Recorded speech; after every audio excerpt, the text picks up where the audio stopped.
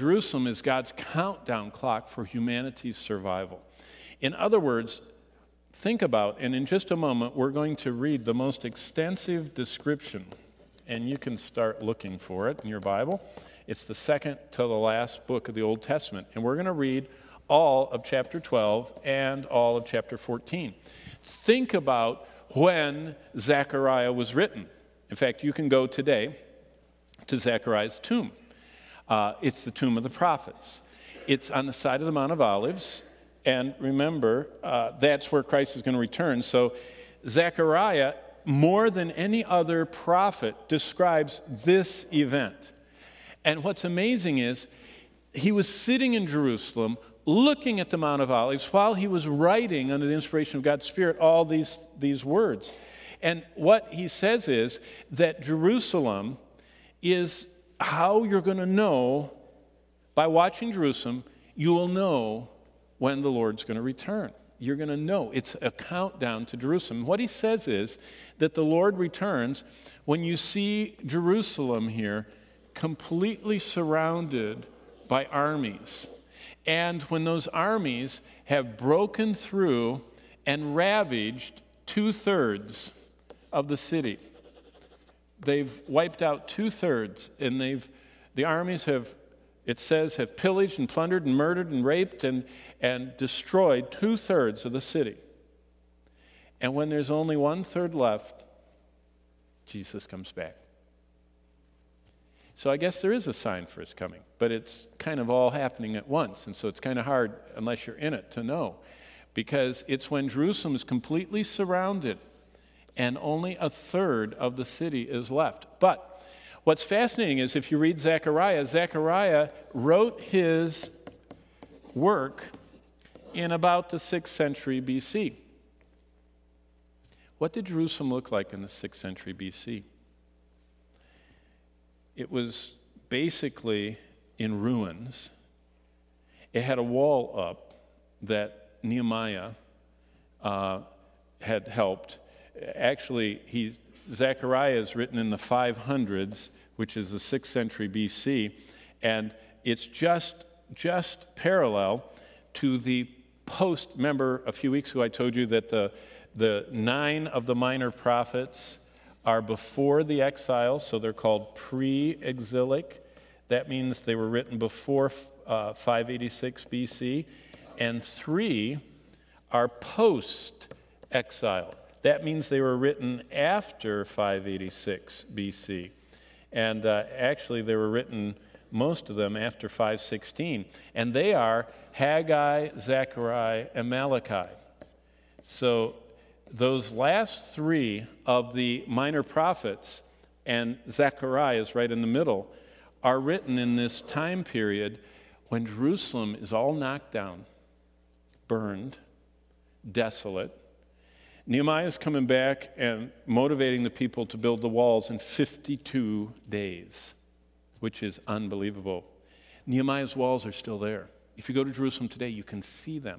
In fact, there's some parts you can actually see some structures he built that are underneath what we would call the Temple Mount area. And there's tunnels under there, and you can go through. But why I'm saying this is, when Zechariah writes that Jerusalem is going to be, he actually says it's going to be the center of the whole world's attention. He said it's going to become a heavy burden for the whole world. When he wrote that, Jerusalem was a backwoods town, falling down, blackened, charred stones, far from any trade route, far from any seaport, far from anything. In fact, he's probably wondering, what's the deal? Who would want this city? It's broken down in ruins, and there's nobody, hardly 50,000 people living here. How come God says it's going to be the center of the world? Well, let's look at why. And this is why. When Jesus told his disciples about the future, remember, Jesus spent more chapters on that sermon, this sermon. Actually, it goes Matthew 24 and 25, Mark 13, Luke 21. Jesus spends 4 chapters answering one question. 4 chapters, and it's not just 4 chapters, it's 4 chapters in the most amazing time of his life. It's just before he gets crucified. It's almost the last topic he covers in the Gospels. And he talks about the future. The last full sermon Jesus delivers in 4 chapters is about the future. That's how important it is to God that we understand it. It's called the Olivet Discourse to theologians because it was written on the Mount of Olives. See, it was given. Jesus actually stood on the Mount of Olives looking at Jerusalem, preaching this message. Jesus framed his words about the rest of the history of this planet by the sight of Jerusalem and all its earthly glory spread in front of him. Jesus centered everything that he explains to us about the future of earth, and he centers it on Jerusalem. If you look at, in fact, let's do that. Look at Matthew 24 and verse 2. We're going to come back to Zechariah. I just wanted you to practice finding it. But look at Matthew 24. We're going to read all of Zechariah, but I just want to show you this opener because I learned something when I was over in Japan. So interesting. Well, a little bit in Korea, but really in Japan. We were ministering to first-generation Christians. These are they just came from bowing down to the little Shinto shrines and all that stuff, and they got saved. And so when I would say, well, it says in Matthew 24, they go, well, they don't really do that. They go, because they're not real overt. They're very quiet people. The Japanese people are very quiet, but they would go like this, and they'd say, wait. I say, what? They said, we want to see. I said, okay. So Matthew 24:2. So I don't assume you know what it says. It says, and Jesus said to them, do you not see all these things? Assuredly, I say unto you, not one stone will be left upon another that shall not be thrown down. Verse 1, Jesus went out, departed from the temple. His disciples came to show him the buildings of the temple. Now look at verse 3. He sat on the Mount of Olives. Christ's very first words in Matthew 24:2. All that he says about his second coming is introduced by those words. He said, keep your eye on Jerusalem. He said, I am ascending from the Mount of Olives. That's the center of Jerusalem then, and it still is, and I'm returning to the Mount of Olives. See, Jesus centered all of his teaching about the future on Jerusalem. He said, this is the focal point. And he wasn't allegorizing. Because remember, the first way to understand the Scripture is what was his intended message to the people he talked to? What did they think he was talking about? Did they think he was talking about Rome or the city of God or the church or something? No. He is talking about the Mount of Olives. They were sitting on it. He is talking about Jerusalem, the temple there. And when Jesus says, and there's going to be a temple there at the end, and there's going to be an abomination that Daniel talked about set up there, he's talking about a literal event. And so that's why Jerusalem is so important. Jerusalem is mentioned over 800 times in God's Word. 814 times the word Jerusalem occurs in the Bible in 766 verses. If you add to that all the time Jerusalem is alluded to by the word Zion and also the city of David, you get 206 more. There's also Salem, which is mentioned, the first mention of Jerusalem, Salem, which is Melchizedek's city. So Jerusalem is a very important place. It's in Jerusalem God promised Christ's coming as the Lamb of God to Abraham. This is way back in the Old Testament in Genesis 22 on Mount Moriah. That's when God promised Jesus was coming and God would provide a lamb. And that's what John the Baptist pointed to Christ and said he was the one. So Jerusalem is where Christ's coming was first promised, way back in Genesis. It was here in Jerusalem David was promised a future son that will have an endless kingdom. That's why Jesus is called, in Matthew, he's called, in the promised one, he's called the Son of David.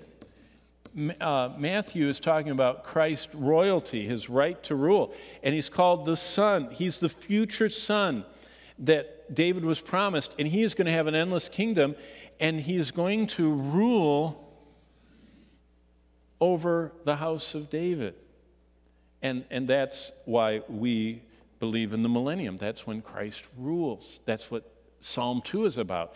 When did Jesus rule with a rod of iron? And when did he shatter? Not during, he might have broken a few things during his cleaning the temple. He had a cord of whips, not a rod of iron. Psalm 2 is talking about his millennial rule.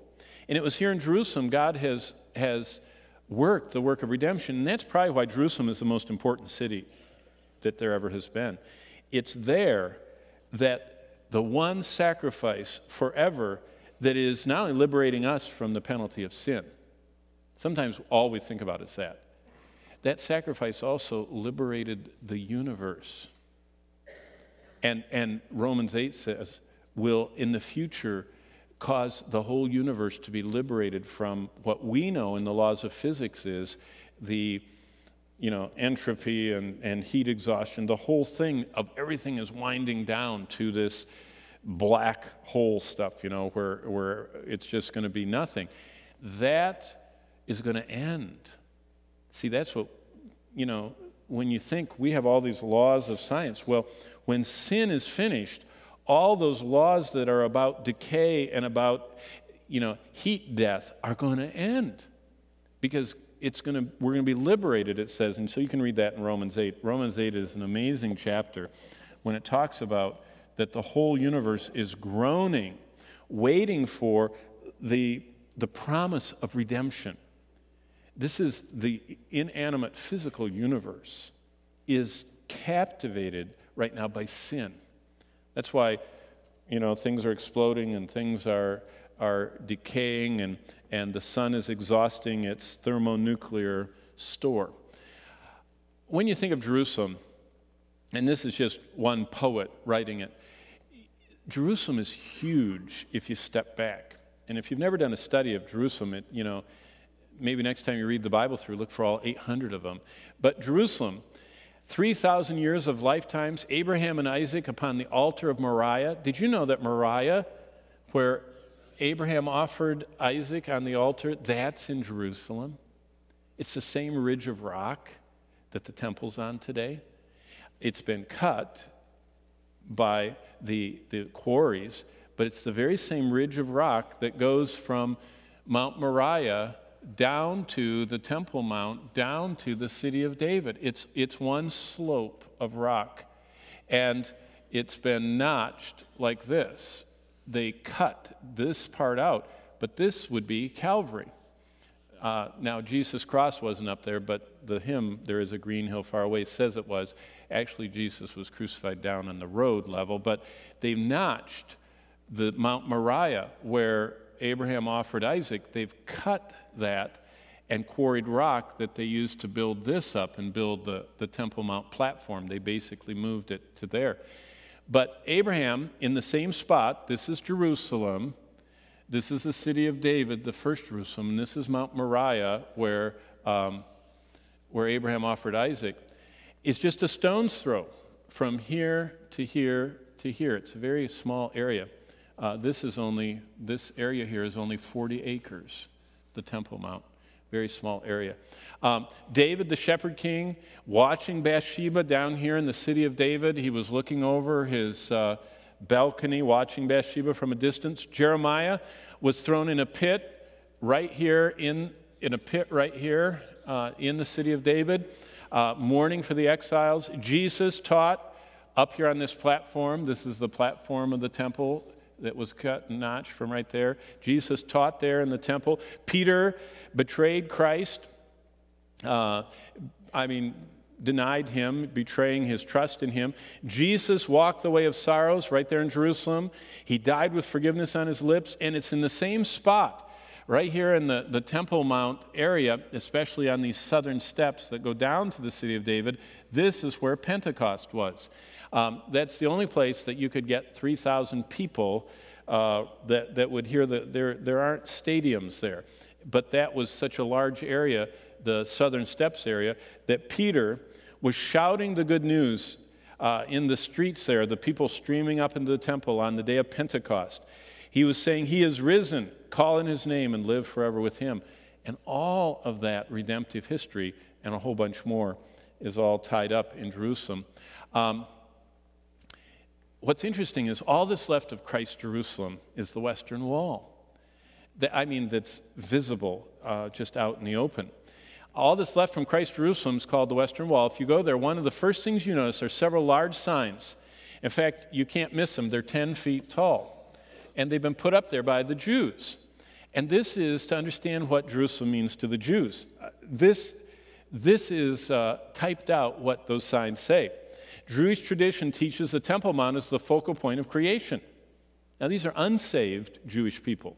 These are the same Jews that were following the same religion that Christ was preaching the gospel to and the apostles. But this is what they believe. In the center of the mountain of Jerusalem lies the foundation stone of the world. Believe it or not, the Roman Catholics believe this too. Did you know that? Any of you good former Catholics? They believe that Adam, the Catholics and the Jews believe that underneath the city of Jerusalem, Adam was buried, the cross was right here, and the blood from the cross went down through cracks and touched Adam. That's Roman Catholic theology. Interesting. So they have a little correspondence with the, and you can see all that today. There's a monument to it in the Church of the Holy Sepulchre. But they say that Adam, the foundation stone of the world is there. Adam came into being. They feel the Garden of Eden is actually in Israel. Abraham, Isaac, and Jacob served God. They never write out the full name of God. That's how you can always tell that they're Orthodox, observant Jews, because they're not supposed to misuse the Lord's name, so they never spell it. The first and second temples were built on that mountain, Mount Moriah. The Ark of the Covenant was set on the foundation stone of the world. They believe that is where, right now, the Temple Mount platform, which you would know as the Dome of the Rock. The Jews believe that the Ark of the Covenant was set upon that foundation stone. That's why they are so excited about it. Jerusalem was chosen by God, that's true, as a dwelling place of the divine presence, that's true, the Shekinah. David longed to build the temple, that's true. Solomon, his son, built the first temple here about 3,000 years ago, that's true. See, this part we're not sure, creation and Adam and everything, but this stuff is all true on their sign. Nebuchadnezzar destroyed it in 586, that's true. The second temple was rebuilt on its ruins 70 years later, that's true. That's Zerubbabel, that's what Haggai was writing about to rebuild the temple. Let's see, it was raised by the Roman legions over 1,900 years ago, that's true, in AD 70. The present western wall before you is a remnant of the western Temple Mount retaining wall. Jews have prayed in its shadow for hundreds of years, that's very true, an expression of their faith in the rebuilding of the temple. The sages said about it, the divine presence never moves from the western wall. I mean, you know, that's their lore. The divine presence is, God is omnipresent, but that's fine. The Temple Mount continues to be the focus of prayers for Jews all over the world, but I thought that's very interesting to give you an idea of what they believe. There are three reasons why Jerusalem is vital. It's because Jerusalem is God's city. I already showed you that. He said, it's my city, I chose it. Tonight, we're going to look at this, and then next month, we're going to see another element which I think is fascinating. Most people never understand that God has used Jerusalem as the backdrop for all of his major, beautiful, revelatory events. But tonight, it's God's city because God chose Jerusalem. 1 Kings 11:36, unto his son I will give one tribe, and that David my servant may have a light always before me in Jerusalem, the city which I have chosen to put my name there. Sorry, I cut and pasted some extra words. Here's another one, Psalm 48. Great is the Lord, greatly to be praised, in the city of our God, the mountain of his holiness. This is another word for Jerusalem. It's called the city of our God. Beautiful for situation, the joy of the whole earth, is Mount Zion on the sides of the north, the city of the great king. So what they're saying is that the Lord is so associated with Jerusalem. Then it says in verse 12 of Psalm 48, walk about Zion. Now they're talking about literal earthly Mount Zion. which is in Jerusalem. Go around about her, tell the towers, mark her bulwarks, consider her palaces, that you may tell it to the generations following. David is extolling the correspondence between the earthly and the heavenly. And then Psalm 87, this is fascinating. The Lord loves the gates of Zion. That's the city of Jerusalem, the gates into it, more than all the other dwelling places of Jacob. Glorious things of thee are spoken of you, O city of God. And so this reminds us, and I could just go on and show you, that God's city, God has chosen Jerusalem, and it's very important to him. But the last thing before we go tonight, Jerusalem is God's clock. It's like the countdown clock. It's like, so many movies have the atomic bomb ready to blow, and there's a little countdown. It's getting closer and closer, and finally the hero snips the cable and it stops. The problem is Jerusalem's clock is counting down, and no one can snip the cable. And this is what God says. The close of world history is tied to this little city called Jerusalem. All the world, and I'll show you in just a minute, will focus on Jerusalem as the wrath of God is poured out in the tribulation. How tied Jerusalem is to tribulation is amazing. Fallen human history culminates with Christ's descent to the Mount of Olives, which is in Jerusalem. And the Creator returns to Jerusalem to restore his fallen paradise. Do you understand? The millennium is a partial return to paradise. There are no carnivorous animals. There are no poisonous snakes or spiders. There is no war. It's a partial return. It's like a partial removal of the curse. And so much this fallen paradise or the millennium makes up, the promises in the Old Testament make up about 10% of the Old Testament are about this time when the whole world is coming to Jerusalem, when they're worshiping, when the whole world happens to get onto God's schedule. And I'll show you that in just a moment in Zechariah. Here's Zechariah. You can follow along in your Bible. It's way too small for you to look at. This is all of chapter 12, okay? I just wanted to point out to you, the reason I put it up here is when Zechariah is sitting in Jerusalem, he couldn't believe that God was talking about where he was. It's just amazing to think that he's sitting there in his little apartment in the old city of Jerusalem, writing this manuscript, and as you read this, it says, the burden of the word of the Lord against Israel. So Zechariah, the prophet, post-exilic prophet in the 6th century, is writing this. Thus says the Lord, and this is fascinating here, what he describes the Lord as.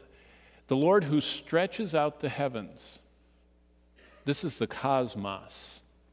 This is how God describes creation, which might answer a lot of people's questions about, did the light from that our super, Hubble telescope is detecting, did that light begin 14 billion years ago and make its way across the universe to get to the Hubble telescope for 14 billion, whatever it is, 13, whatever number they have these days?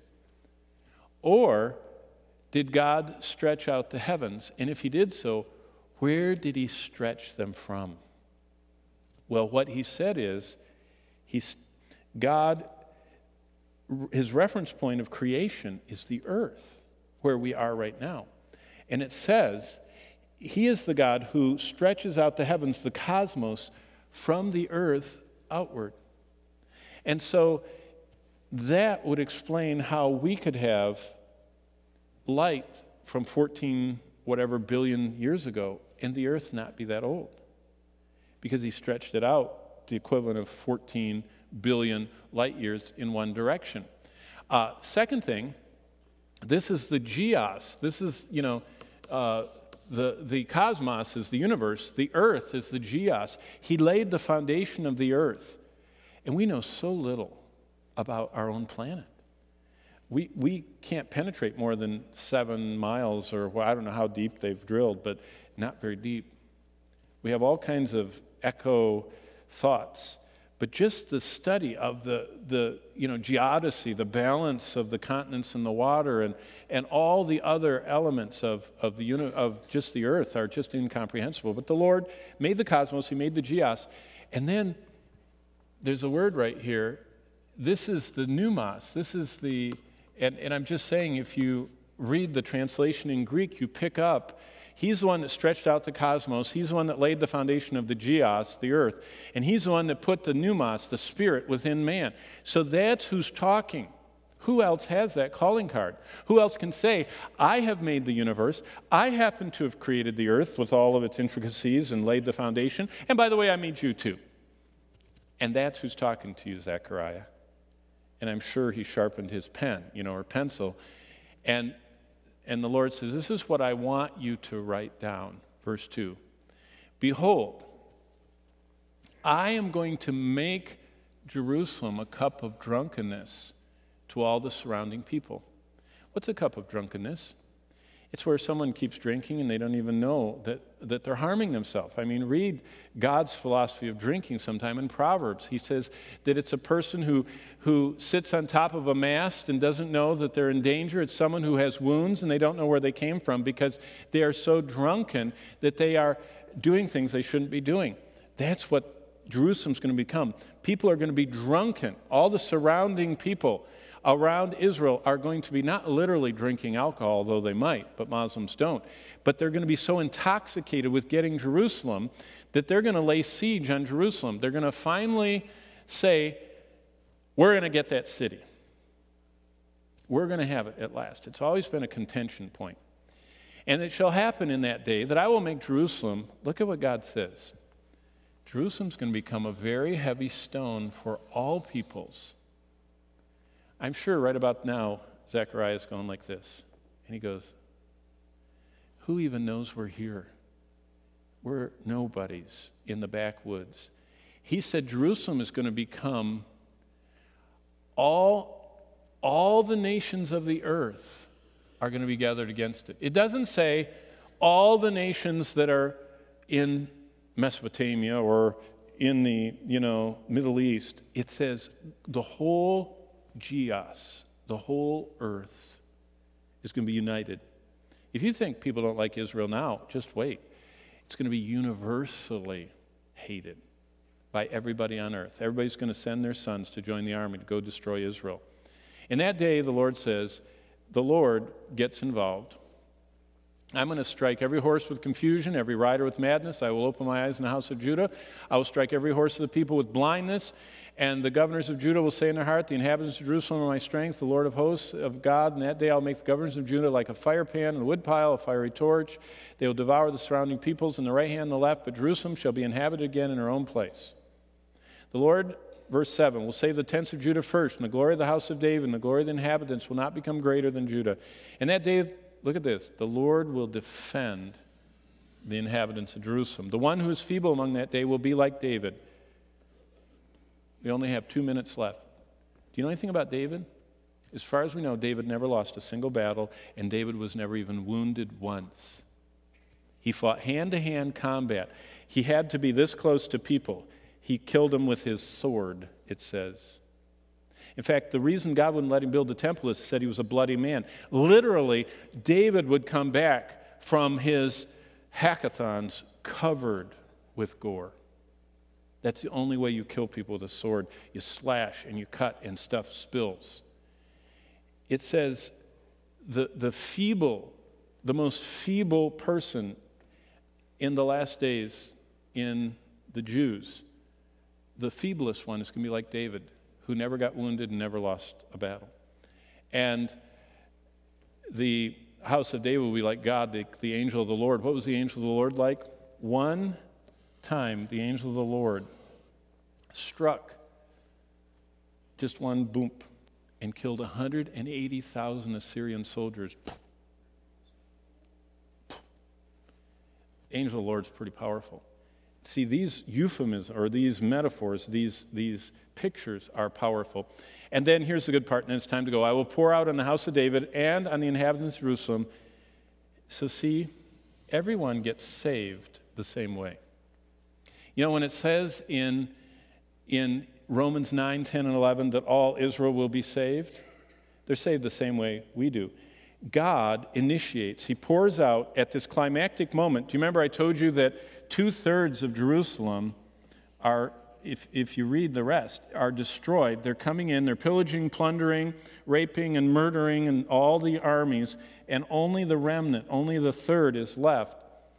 And the Lord on them pours out his spirit of grace and supplication.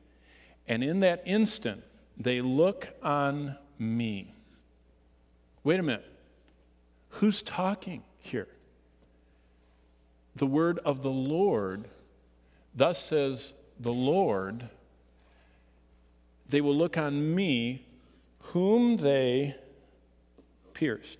I'll never forget doing what I just did with you, with a Jewish man flying on LL who was so enchanted. He was a rabbi, had the full beard and all the stuff, and all the tassels and everything. And he was eating his sandwich, and he says, how come you're reading the Old Testament? I said, can I show you what I just found? And I did this. I said, I was just reading this. I said, look at this verse. I said, you can read English, can't you? And I will pour out on this house of David. He said, that's our Tanakh. I said, yeah, it sure is. It's the prophet Zechariah.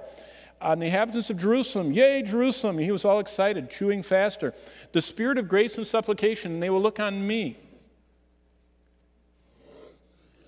And I just drew a line. I said, who's talking there? The Lord, the Lord, the Lord of hosts, God, me, whom they pierced. I said, when did God get pierced? He shoved his sandwich in and walked away, wouldn't talk anymore. You see, it's so clear what the Lord's going to do. I want to pick up in Zechariah 12, verses 8 through 14. I want to show you what the Lord says about why his attention is on Jerusalem and what is going on there. The first thing it says is that there is a period of time when the Lord is going to defend the inhabitants of Jerusalem. Has that happened? Not for a long time. The last significant time that God defended Jerusalem was when Hezekiah was the king, and 180,000 Assyrian troops were just a bow shot out. I mean, they stayed, so they couldn't be shot with arrows, but however far you can shoot a normal bow, not one of these new, compound complex ones, but just a normal one, that's how far away the 180,000 were. They were breathing down the necks of the inhabitants of Jerusalem. And Hezekiah ran to Isaiah and got on his knees and spread out the letter and prayed, and the Lord says, don't worry, leave your letter here with me. Go to bed. And when he went to bed, King Hezekiah, the angel of the Lord went to the camp, killed every soldier, 185,000 Assyrian soldiers. And when Hezekiah got up in the morning and walked, and by the way, in Jerusalem, you can still see the wall he built where he stood. They've dug down 30 feet under the city to show you Hezekiah's wall, it's called. And he stood there and he looked up. He was waiting to see those beady eyes and their bows all cocked, ready to shoot. And there wasn't a sound. And they sent someone out. A fifth of a million corpses were out there. God says, I'm going to get back into the defending Jerusalem mode. And he said, it's going to be that the weakest, and I covered this last week, but if you haven't thought about it, the most feeble soldier will be like David. What do we know about David? David never lost a battle. David could kill the biggest armed opponent, Goliath, with one rock, a little one, and a slingshot, no armor. God says, you plus me make a majority. You're a winner if you're on my side, if you're following me. And so it shall be on that day, I will seek, the Lord says, God is speaking, I will destroy all the nations that come against Jerusalem. Has that ever happened? Have all the nations ever come against Jerusalem? No. In fact, Psalm 83, if you ever want to read it, lists off the nations that are going to be in this confederacy. And it lists off a group of nations that have never collectively ever come against Israel. They all at different times did, never together. And basically it talks about the Tyre in the north, which would be modern-day Lebanon. It talks about Damascus and the Arameans, which would be modern-day Syria. It talks about the desert people, and it names them all, which would be Saudi Arabia and, Jordan and that whole area. Then it talks about Assyria, which would be, what is modern day Iran and Persia, which became out of the Assyrian Empire. And, of course, the far north, which would be Russia. All of those nations, different nations that come against Jerusalem, God says, I'm going to seek to destroy. The description of that, if you ever want to read it, is in Ezekiel 38 and 39. And it says God sends down hail and sends earthquakes and defeats them completely. But look what he's doing. This links together. Zechariah 12 and verse 10 explains to us one thing that is a great mystery if you're reading the New Testament. In Romans 9 through 11, those chapters, 9 through 11 of Romans, talk about God's sovereign election of Israel. And that's why covenant theologians try and make Israel become the church, and so God sovereignly elects the church. Well, he does. But he's also made an unbreakable eternal covenant with Israel. They don't want God to break his covenant with us. Well, then don't want him to break it with them. And they can't break it. It's a one-sided covenant. He swears by himself so that nobody can break it. But this is the event. This is the sovereign election of Israel. I will pour on the house of David and on the inhabitants of Jerusalem. Now, people have real trouble with this. The spirit of grace and supplication. Why would God pour on those hard-hearted, proud Jewish Christ killers his spirit? Well, why did he pour out his spirit of grace and supplication on me? I'm as hard-hearted and just as equally as guilty of killing Christ, because my sins, God treated Christ like he committed every sin I committed. That's what justification means. That's what the substitutionary atonement means. It's just they're equally sinful, equally as all of us are, and God chooses to pour out his spirit of grace and supplication, and look at what happens. The nation of Israel will look on me whom they pierced. Now, I'm going to qualify that when we get to the next chapter. It's fascinating. A lot of them don't survive. Only the remnant. When all Israel gets saved, it's all the remnant elected by God gets saved. 2/3 of them are killed by these nations coming around them, and we'll read that.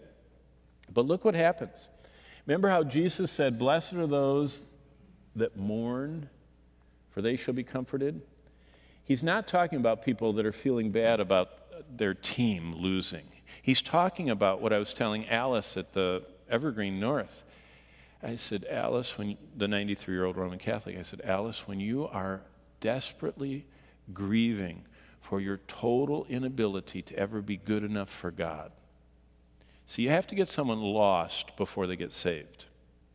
God doesn't say, oh, come to me all polished up and, I don't have to do much work. God says, come to me when you are hopelessly lost. Come to me as a beggar. Blessed are the poor in spirit, Jesus said. Poor in spirit. There are 3 types of poor people in the ancient world. They would describe people's poverty in 3 ways. There were those who only had enough for a little while.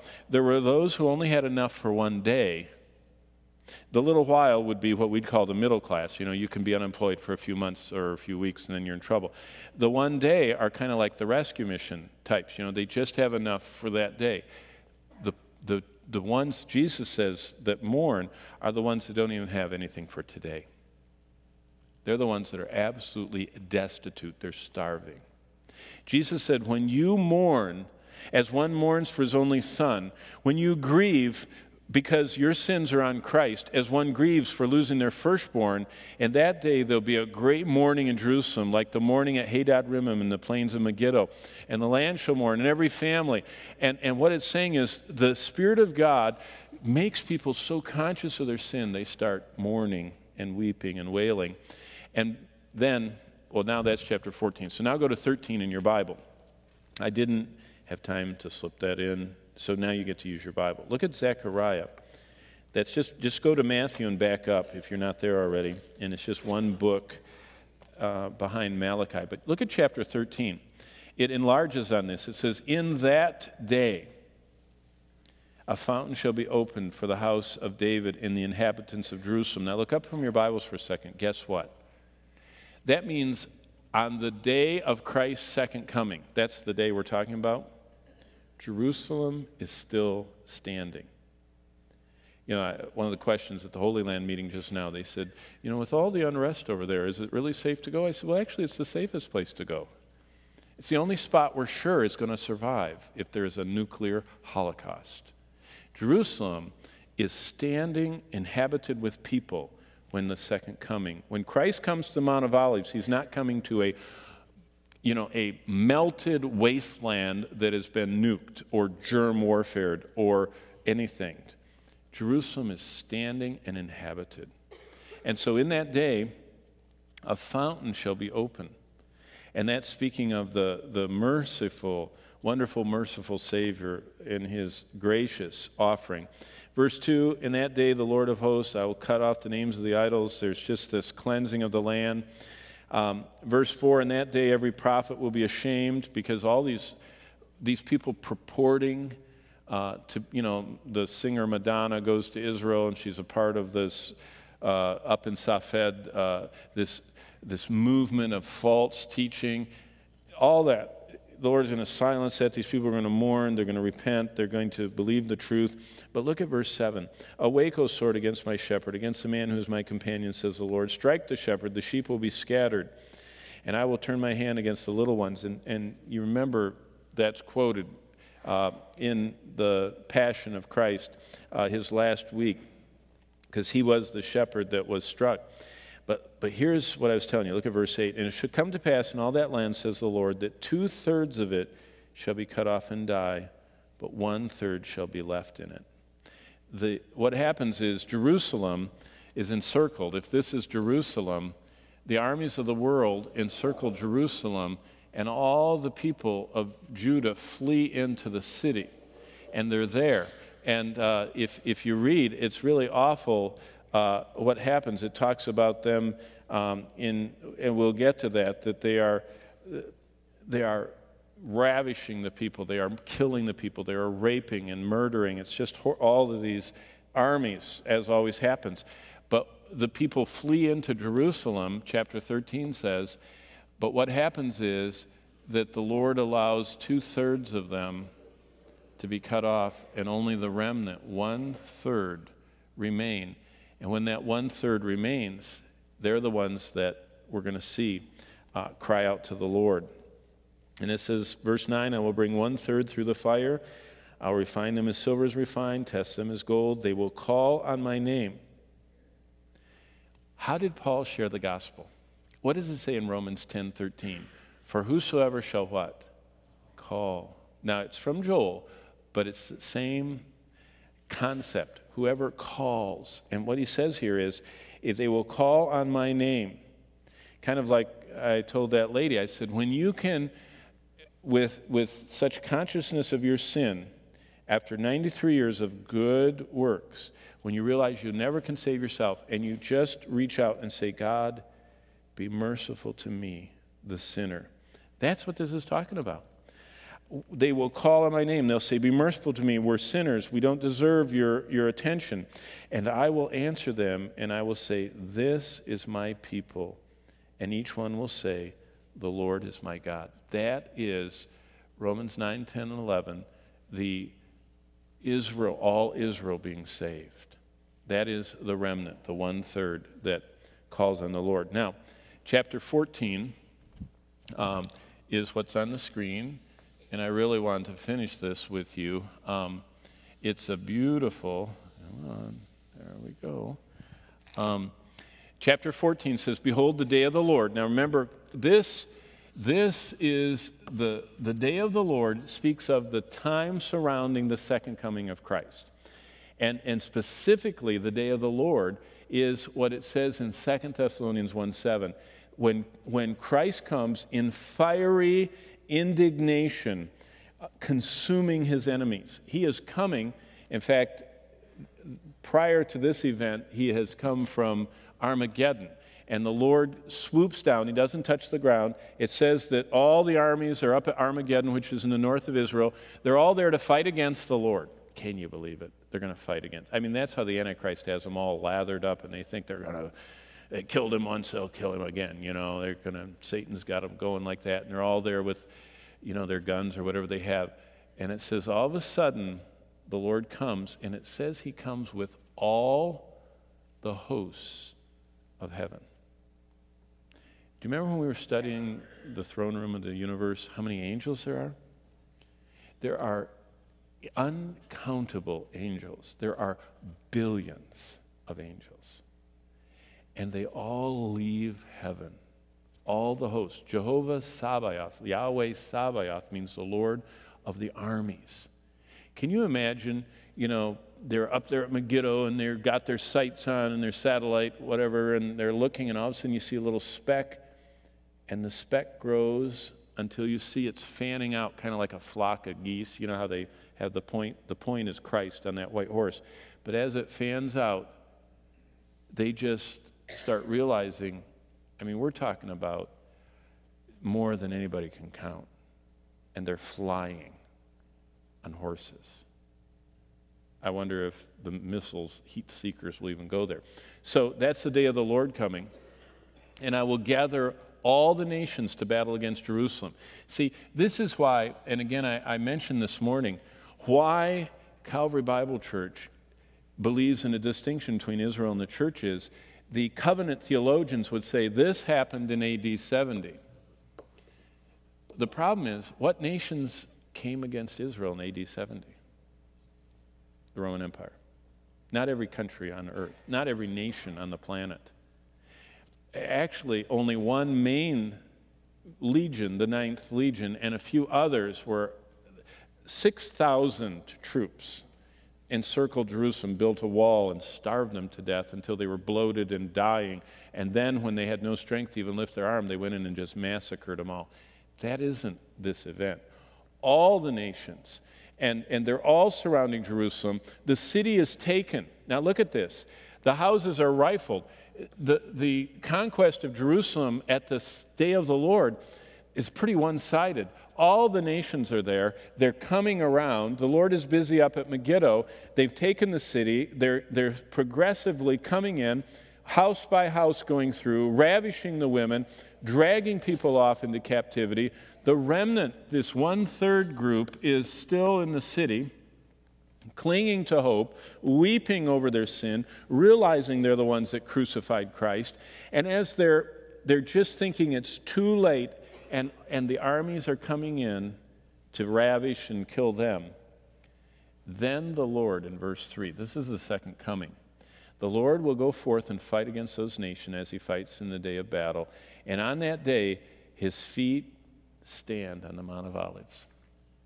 Can you imagine being in Jerusalem, being a Jew that formerly was smug and proud and thought you knew it all and were against those zany Christians, and all of a sudden the spirit of grace and supplication comes on you, and just like you and I, the moment we were convicted of our sin, we realized we were lost, we were hopeless, that while we were still sinners, Christ died for us, and that he in his mercy and grace offers us a free gift. And it just, to whom much is forgiven, the same loves much. And you're so overwhelmed at that you're just so sorry for how you've lived and so thankful for what he did. All that's going on in the city when all of a sudden they hear a boom. And the God of the universe that created everything stands on the Mount of Olives. Can you imagine being a soldier killing the chosen people of promise when God starts walking toward you? Unbelievable. He fights those nations. He fights in the day of battle. His feet stand on the Mount of Olives, which faces Jerusalem from the east. And as he lands on it, the Mount of Olives shall split in two from east to west, makes a big valley. Half the mountain moves toward the north, the other half toward the south. And you will flee through my mountain valley. The mountain valley shall reach Azal. Yes, you shall flee as you fled from the earthquake and a historic event, King Uzziah in the 8th century BC. Thus the Lord will come, and look at this. Now we have the rapture proven too in the Old Testament. The saints come with him. He doesn't come and get them. They're already with him. See, it's if you just take the Bible for what it says, This is the oldest prophecy in the Bible. Enoch, if you read in the book of Jude, the earliest prophecy is, behold, the Lord cometh with 10,000s of his saints to execute judgment on the ungodly for all the ungodly deeds which ungodly men have committed in their ungodliness. It says ungodly 4 times. That's what God thinks of sinners. Enoch says that the Lord comes at the second coming with his saints with him. What is that? Well, if you look at the difference between the first coming of Christ, he came as a baby, and he left from the Mount of Olives. I mentioned that already. And here he is on the Mount of Olives, and he's ascending to heaven after his first coming. And, you know, the covenant theologians chuckle and say, yeah, they have 3 comings or 2. You know, we lost count of how many comings. Well, it's very, very different.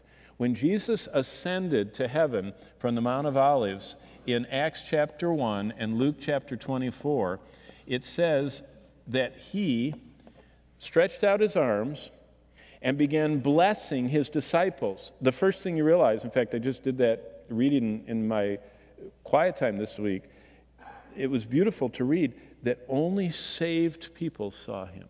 Jesus was only seen by loving eyes and touched by loving hands after he rose from the dead. No unsaved person saw him, not one. And he goes up to that Mount of Olives, only surrounded by believers. And as he's standing there, he starts blessing them. And you know how all of us feel unworthy if someone starts saying something nice about us and we just kind of put our head down because we can't believe they're saying such nice things. Can you imagine the Lord saying nice things about you, blessing you? And so he's blessing. He puts his arms out as he blesses them. And as he's blessing them, Luke tells us that he begins to ascend. He starts rising off the ground. But he keeps on. The tense of the verb is he doesn't stop. He keeps on blessing and saying, Peter, thank you, and you've come back, and you're going to follow, shepherd my sheep. Peter, John, oh, I love you. You've been so close to me. Keep going. Oh, Andrew, thanks for bringing people to me. Can you just, they're all just eating it up. And he's going up. And finally, he's out of sight. And they're looking up at him. And they didn't notice 2 more people showed up. Angels are standing there. And so the disciples get done looking up at Christ. And then they say, oh, an angel, hi. And the angel said, oh, don't be alarmed. This same Jesus, whom you've seen go into heaven, will so come in like manner. How he's going to come back the way he left? Raining down blessing and, oh, I love you, you're wonderful. How come it says in 2 Thessalonians 1:7 that he's going to come in fiery vengeance, killing his enemies? That sounds like a disconnect. That's because after this, he comes to get his saints in what is called the harpazo. That's the Greek word, harpazo, which means to snatch.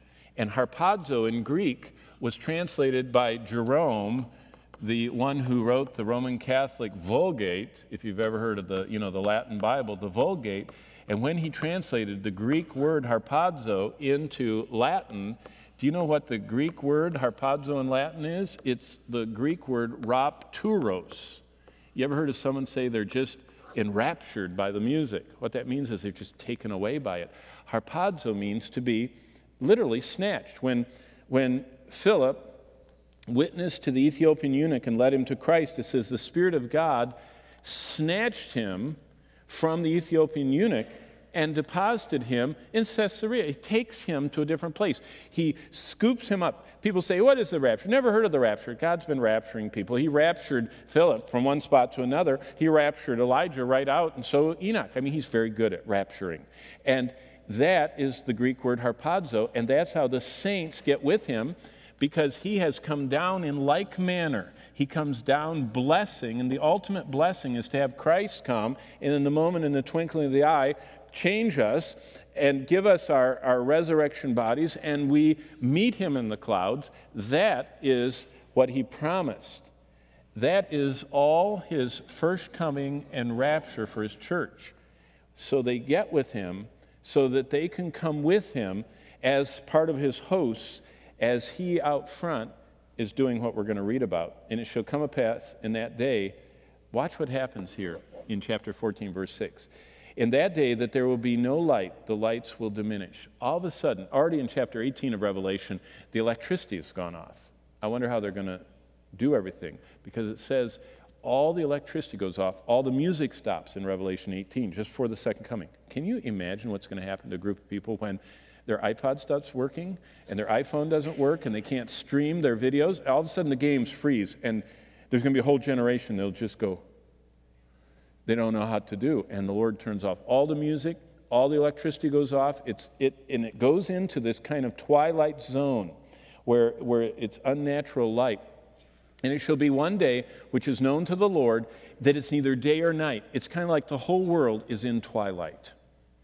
And evening time it shall happen that it will be light, and in that day it shall be that living waters will flow from Jerusalem. Now that's because Christ's feet hit the Mount of Olives, and it goes north and south.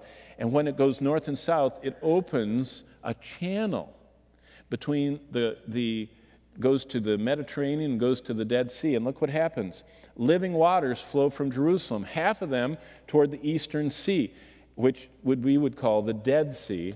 That's the eastern sea, and half of them toward the Med. You see, it's geographic, and that's what Bible geography helps you with. In the summer and winter it shall occur. So this fountain starts flowing, and it doesn't stop. And the Lord shall be king over all the earth in that day. The Lord is one, and that's his name. And the land shall be turned into a plain. There's a geographic change in the topography, and Jerusalem's raised up like it becomes higher. See, the millennium, there's a total change. We're going from life as we know it toward the kingdom age, and there's going to be geographical changes, but the people shall dwell in it. Verse 11, no longer shall there be utter destruction. It's like the Lord. Now, a lot's happening that isn't described here that Jesus tells about in Matthew 25, the judgment of the nations and all that. But Jerusalem will be safely inhabited. And look, did you wonder what happened to the soldiers? Remember I told you they're right in the middle of raping this woman, and they're ravishing this one, and they're breaking in the house and murdering that one. And all of a sudden someone says, look at that. And it's like a fireball is coming down, because it says Jesus comes in flaming fire. And he's coming down surrounded by fire to the top of the Mount of Olives. And look what he does. This sounds just like a neutron bomb. By the way, the Jews invented that too. It shall be, this is the plague which the Lord will strike all the people who fought against Jerusalem. So all these soldiers of all the earth, their flesh shall dissolve while they stand on their feet. Their eyes shall dissolve. Amazing. In their sockets, their tongues, that they were cursing, that they were murderously terrorizing, killing 2/3 of the Jews, helpless, a second Holocaust. And their flesh just drains away, their eyes melt, their tongues dissolve in their mouths.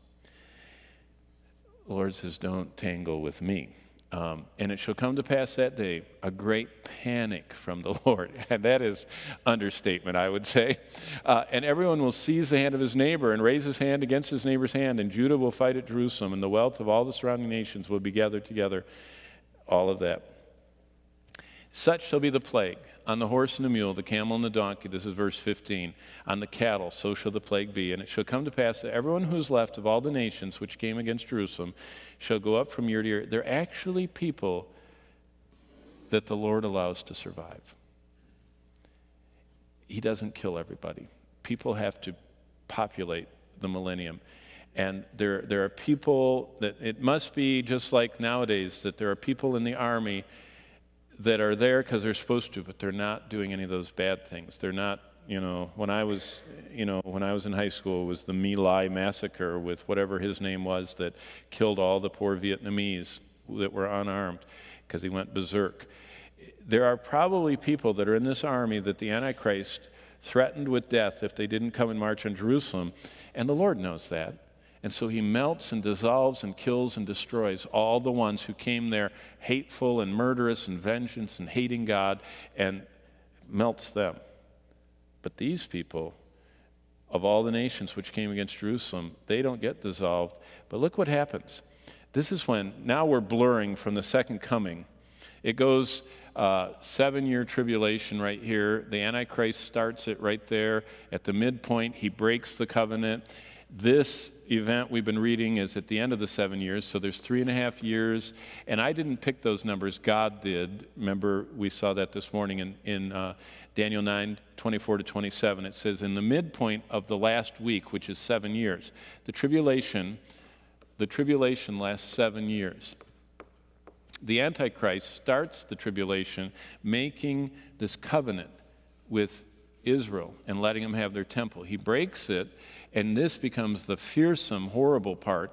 Right at the end, the Antichrist has all Armageddon that's already, happening, but other army people are doing all this stuff we're reading down in Jerusalem. Armageddon's way north. The second coming of Christ is right there, marking the end of the tribulation. There is a period of time in here called the judgment of the nations that Matthew 26:41 talks about, that they're gathered before him, the sheep and the goat, judgment and all that. But then it rolls right into what is known as the millennium. The millennium is not heaven. Look what the millennium is. The people are keeping, when God, now this is something for you to think about tonight, when God gets back fully, visibly in control, he reinstitutes a lot of his Jewish stuff. I thought Israel was tossed aside. That's why covenant theologians don't like the millennium, because they don't know what to do with it. Because look, it literally says that. After this event, has that event ever happened? Did the Romans melt? No, the Jews melted in AD 70. When this event, when this plague happens, when the second coming and Christ comes in fiery judgment, he takes over the world. Jesus sits on the throne of his father David that we sing about every Christmas, and he shall, be on the throne of his father David, as the hymn goes. What are they doing? They're keeping the Feast of Tabernacle. And it shall be that whichever the families of the earth don't come to Jerusalem. This is why there are 8 chapters in the Bible, Ezekiel 40-48. You talk about a hard to understand section of the Bible. God describes a massive, multi-square mile temple that gets built in Jerusalem. He raises up, we already saw that a couple back here. It says that he's raising, Jerusalem shall be raised up. He makes like this tectonic upthrust of land, and there's this extra area up there, and they build this temple for the Feast of Tabernacles in Jerusalem. And the Lord says, if you don't come up to Jerusalem to this millennial temple I've built to worship the King, the Lord of hosts, I'm not going to let it rain on you. Did you catch that? That's what it means in Psalm 2 when it says he rules with a rod of iron. He says, you aren't going to come up to Jerusalem? It won't rain on your crops, on your vines, on your food. You are going to be hungry if you don't come up. And what the Lord is doing is, for 1,000 years, there are no poisonous snakes, yea, no poisonous spiders, yea, and no carnivorous animals, no pit bulls attacking people, no lions and killer whales and sharks. Everything goes back, and the curse is not removed, it's just pulled back and restrained. So probably weeds won't grow, as fast, if at all. But during this time, the Lord says, use your free time. You don't have to weed your garden anymore. Come and learn about me in Jerusalem. For 1,000 years, did you know what the Bible says? You don't die during the millennium unless you're a rebel. That's what it says in Isaiah. It says, if a rebel dies at the age of 100, people will think he's but a child, because everyone will become like the pre-flood world where you regularly live to be 1,000 years old. And they're coming to Jerusalem. They're seeing the Lord. The family of Egypt will not come up and enter in. They shall have no rain. They shall receive the plague with which the Lord strikes the nations who don't come up to keep the Feast of Tabernacles. Every year they're all supposed to come up and learn about the Lord. This shall be the punishment of Egypt and the punishment of all the nations that don't come up to keep the Feast of Tabernacles. What does that mean? You understand? People that are unwilling to interpret the Bible to mean what it says, what does that mean? If you don't go to church, the Lord won't let your sprinklers work? I mean, what does it mean if it doesn't mean what it says? See, as soon as you detach meaning from plain sense, you can make it mean anything. That's what a lot of wackos and cults do. The Bible means what it says. The Lord is going to rule with a rod of iron. He promised that in Psalm 2. He's going to invite the whole world to come through this massive multi-square mile temple. It's 25,000. It gives the measurements of it in Ezekiel 40-48. In that day, holiness to the Lord will be engraved on the bells of the horses. The pots of the Lord's house will be like the bowls before the altar. Yes, every pot in Jerusalem and Judah will have holiness to the Lord. Everyone who sacrifices will come and take them, and there will be no longer a Canaanite in the house of the Lord of hosts. What does that mean? No idolatry. No, the Canaanites were known for crude. In fact, it's only recently they're publishing the pictures of the excavations of Canaan. When they dug up the Canaanite villages, I'm talking about from the time of the conquest, 3,500 years ago, they were doing sexual things so deviant that archaeologists were embarrassed. Now they're starting to publish them because, that's vogue. But those Canaanites were very evil. And so Jerusalem is God's countdown for human survival. And when Jesus told his disciples about the future, every word of the future was around one spot on earth. And that message, which is in Matthew 24 and 25, and Mark 13 and Luke 21, is called the Olivet Discourse. And Jesus framed the history of the planet by the sight of Jerusalem as his disciples were on the Mount of Olives looking at Jerusalem. He said, that's going to be where the end comes. And in Matthew 24, Jesus said, keep your eye on Jerusalem. That's why understanding what God's plans are for Jerusalem is key to fitting together, interpreting correctly God's word. Just real quickly, these aren't very good, but this is modern Jerusalem. Do you see the Dome of the Rock right there? This is looking up from the south, looking up toward the north. You can see it gets higher. This is Mount Scopus right here, and the Mount of Olives is right there out of the picture. This is the Kidron Valley going right here, and this, if I can see it well enough, is the Hinnom Valley going like this. And that's the Dome of the Rock, and what is circled right here is the part of Jerusalem that was called Salem in Genesis 14. And that's where, and it was called Jebus during the conquest by Joshua, and it's called Jerusalem, the city of David, throughout the rest of the Bible. But all of this wasn't there, and it was just 12 acres. Just think of 12 acres, a very small area. In fact, David, the city of David was 12 acres. It's like a parking lot. Our property here is 18 acres, so just think of 2/3 of all of this here is how big Jerusalem was.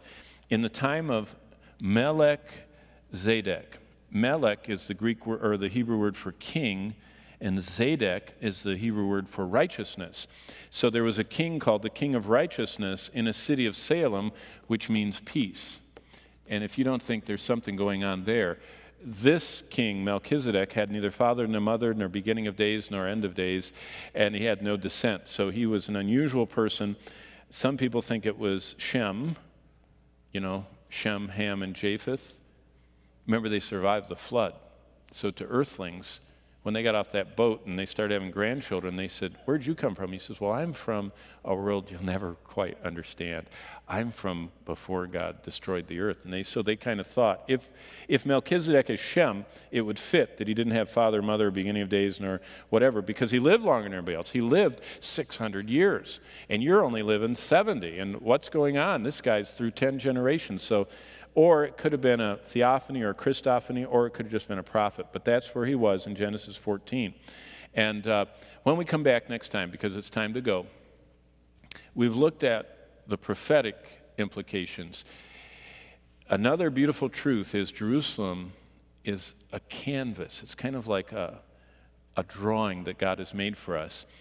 And in the Word of God, this city has 7 beautiful sides. In other words, there's 7 events that God chose to have happen in Jerusalem. And one of them is right here.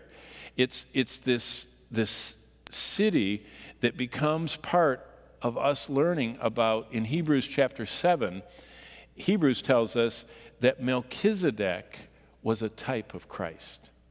And that Melchizedek is kind of like this king of righteousness in this city of peace. And so we're going to come back and look at that, and we're going to talk about Melchizedek and what all that means. But that's only the first of 7 elements that God has given us in the history of this land.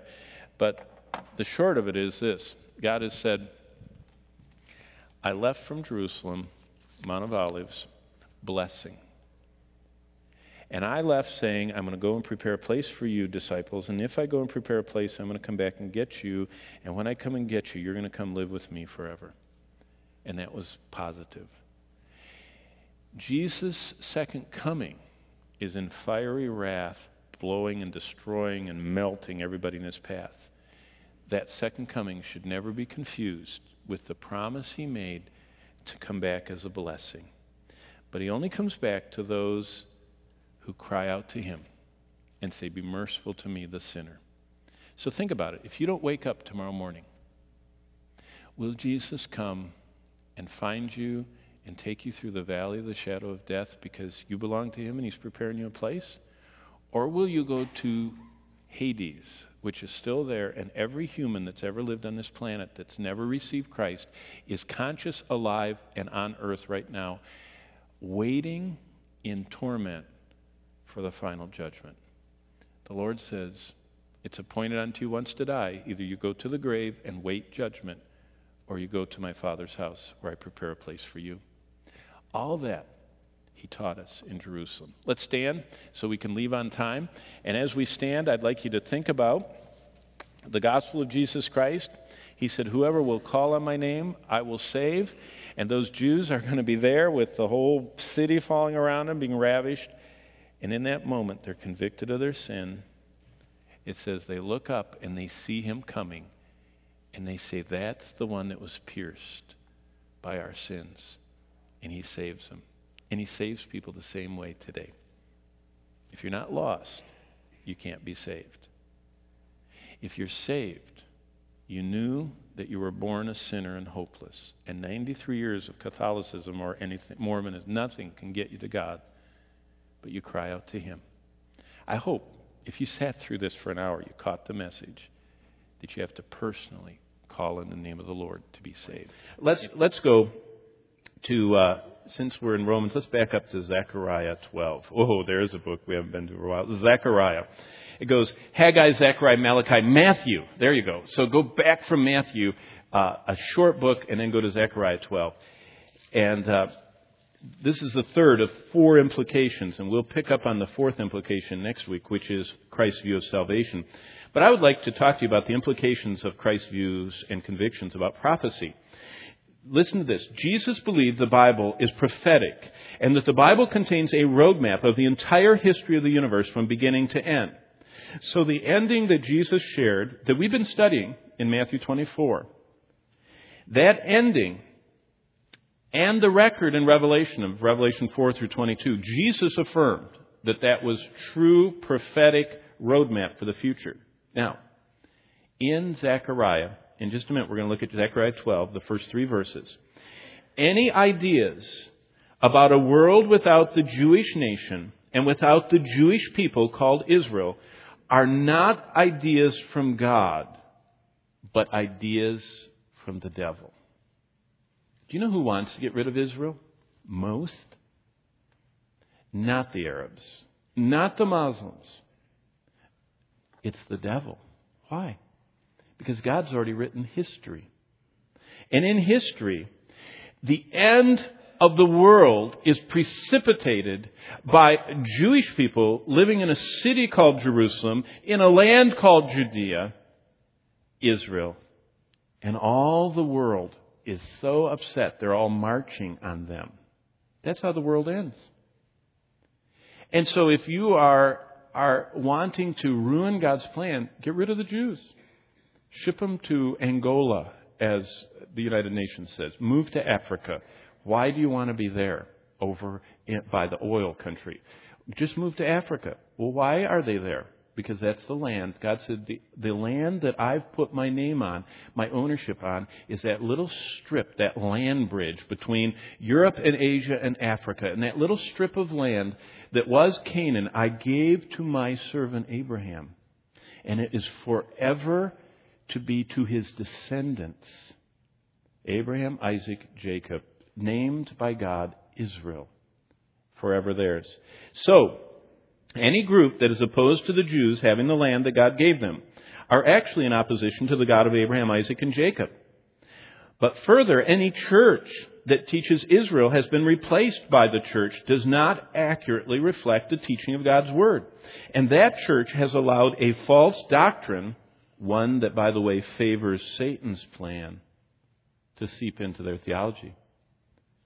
In fact, you want to know the most notable person that did that? His name was Martin Luther. I mean, I love him. Can't wait to meet him in heaven. He was totally wrong on that one point. Martin Luther said, the church replaces Israel. The Jews are useless. They're Christ killers. Kill them. Read it. He wrote it. He wrote the address to the German nobility. A young man by the name of Adolf Hitler read that pamphlet and decided he would do it. You see, that is not God's plan. God says, as we'll see in a moment in Zechariah, it is clear for anyone who will read God's Word that the Jewish people living in unbelief are rescued nationally by their Messiah, Jesus Christ. And in that moment, some will turn in faith and actually be rescued spiritually and be saved. The short story is that there are Jews in Jerusalem, and they're the trigger for the end of the world according to the Word of God. That's how God said the world ends. Zechariah 12, starting in verse 1. The burden of the word of the Lord against Israel. Thus says the Lord. Now, who is talking here? Who stretches out the heavens? Who lays the foundations of the earth? Who forms the spirit of man within him? In other words, he's the creator, sustainer, God. Behold, I will make Jerusalem a cup of drunkenness to all the surrounding people when they lay siege against Judah and Jerusalem. And it shall happen in that day that I will make Jerusalem a very heavy stone for all peoples. Now, you want some little thoughts in here? At the end, it's called Jerusalem and Judah. Judah. That's a very specific geographic place.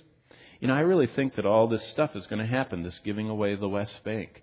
I believe that Israel is going to get down and reduced down to probably the region of Judah, which is the part that the whole world kind of accepts them to have. But it's still not going to be enough, and the Muslims are still going to be screaming. And so, look what's going to continue to happen. Verse 3, and it will happen in that day, it's future, that I will make Jerusalem a very heavy stone. Now it goes beyond the surrounding people. Look what it says in verse 3, for all peoples. Remember, God doesn't exaggerate. We're prone to exaggerate. You know, we love to maximize some parts of the story and minimize others, and we love to always, exaggerate and spin. God doesn't spin. Okay? When He says all, He means all. So it's going to happen in that day that Jerusalem will be a heavy stone for all peoples.